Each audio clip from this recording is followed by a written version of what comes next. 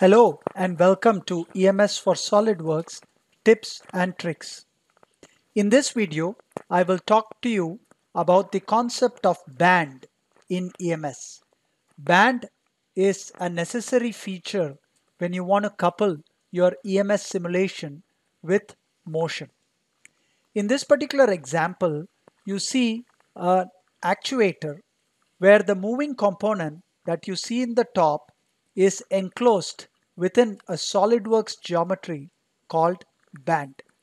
If you notice here, band is a separate component in SOLIDWORKS that encloses the top moving component. You also have to ensure that using the cavity option, you subtract out all the moving components that are within the band.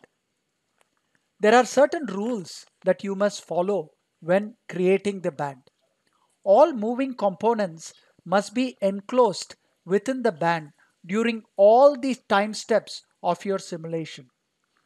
Once any moving component leaves the band, your simulation will stop and all the results will be recorded up to the previous time step. You also have to make sure that only the moving components are within the band. Any stationary component, any component that doesn't move, they have to just, the best they can do is touch the band. They cannot be inside the band.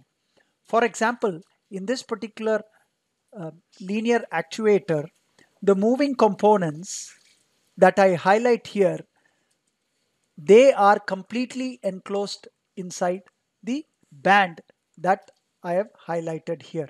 The band is transparent so that you can see all the moving components.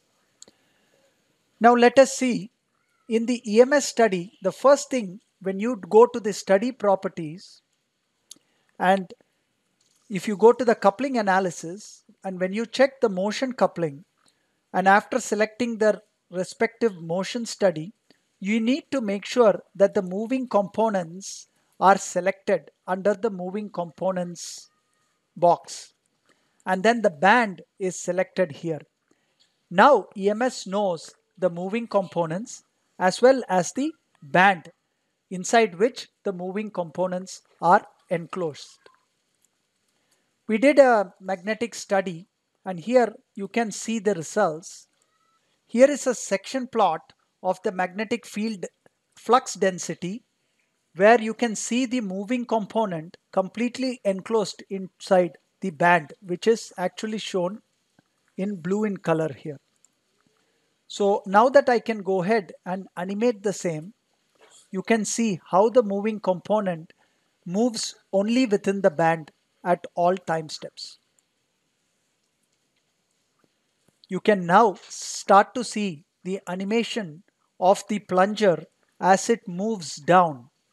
Notice that it is always within the band that we created in SOLIDWORKS.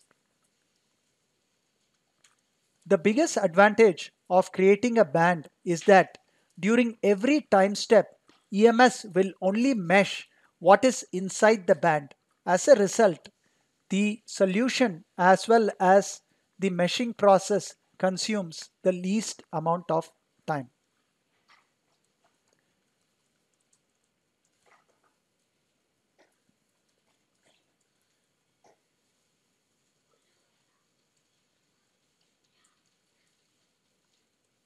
Thank you for watching this video.